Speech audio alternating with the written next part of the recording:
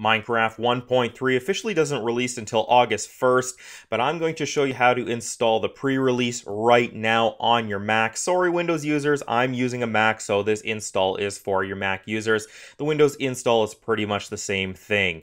So you're going to want to go to mojang.com. It's the very first thing, the official pre-release 1.3. Scroll down, and you're going to want to download both the client and the server files. The first one, the minecraft.jar file, click on it, and it's going to start downloading. Once it's finished, next you download the server file, it to a .jar file. Once they are completed, you can go down and click on the downloads, make sure they are both there.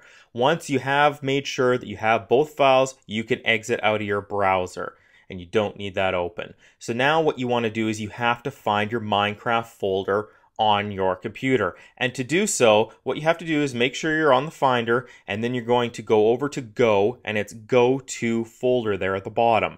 So you click on that, and now you're going to input this. You're going to do the squiggly line /library/application support/Minecraft. Once you have it in there just like that, you're going to go click on Go.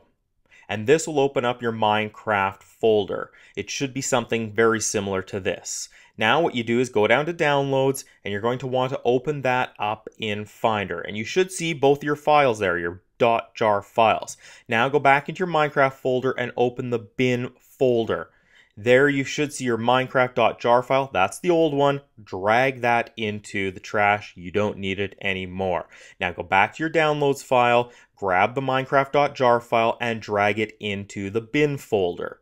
Once it's copied over, you can click back to go back to your Minecraft folder, the original one. Now you're going to want to open a new folder. You're going to call this server. This is very important. It's a new folder called server. Double click on it to open it up. Go back to your downloads files, grab the server.jar file, and drag it into the server folder. Now once you're done, you can exit out of both the Minecraft folder as well as your downloads. Now all you have to do is launch Minecraft, and I'm going to show you that I do indeed have 1.3. I'm going to log in right now.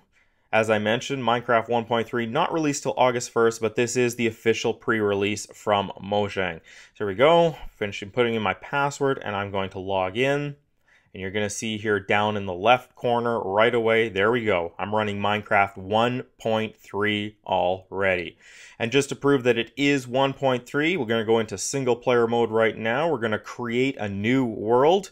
We're going to go to add more options, and you can see I can click on and off, allow cheats, and I can even add the bonus chest right off the start. So there we go. That's how you install 1.3, the pre-release right now. As I said, it does come out August 1st if you do want to wait.